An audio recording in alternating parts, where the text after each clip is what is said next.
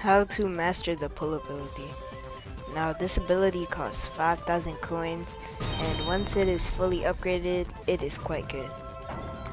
Now the pull ability is quite simple.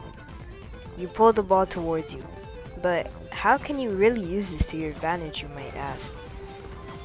Now it really depends on how you use it, but the most logical way to use it is to catch people off guard, make them use their block, and then kill them.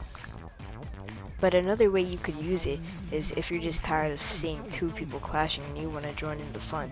It does work, but the first option is definitely a better solution.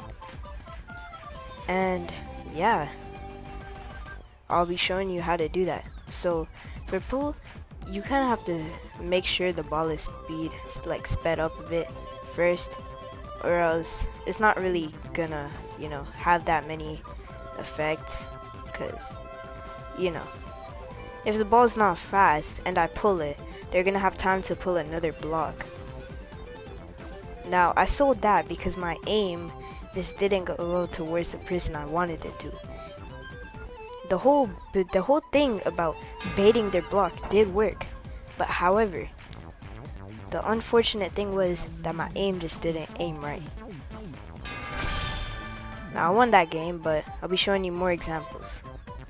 Practically, this is how you're supposed to do it. You immediately pull back and try baiting them, but he blocks very late, so he didn't really have any trouble blocking that. Now, the pull ability is quite a fun ability to use, because you can be clashing with someone and just hit them with the moves like that. Pull it towards you real quick, and then it just gets rid of their block. It's so satisfying. But once you get the timing right, it's quite a good ability to use. Now to get the timing right, basically you have to speed it up at least a bit. Then ideally you want to get a bit close to them. Then you want to hit the ball back and forth at least 2 times, and then after that, when you hit it towards them, you want to pull right away. Once you pull right away, you're going to be able to just kill them, because they're going to be baited out of their block. Now that you know how to use the pull ability, I'm just going to show you some more examples of me using this ability and just showing you how it's really done.